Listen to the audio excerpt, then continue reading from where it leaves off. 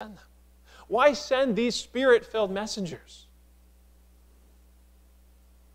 And the answer is because no one will find him unless he is revealed to them. It's a clear teaching of Scripture. We could look at a verse like Matthew 11, verse 27, where Jesus says, "No one knows the Son except the Father, and no one knows the Father except the Son, and those to whom the Son chooses to reveal him." You see, people won't just know God on their own, at least not savingly. Everybody knows of God. Romans 1 tells us that very clearly. Through creation, everybody knows of God. His witness is everywhere. But we cannot truly know God except if He reveals Himself to us. Because if He doesn't, He'll be veiled to us. That's what we saw with Mary. Mary was grieving, and Mary was concerned with earthly things. And she was not lifting up her eyes.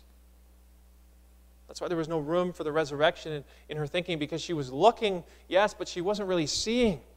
And it was the Spirit who opens her eyes to see, who removes the blindness, who gave her sight, so that she could hear the voice of her good shepherd saying, "Mary." Apart from the work of the Spirit, we'd be like the disciples were, afraid.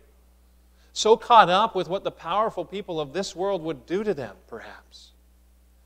And so that the only thing that they could think of is that this idea of resurrection seems like nonsense. They were unable to believe until the Spirit breathed upon them. And they had peace, no longer fear, and gladness instead of sadness.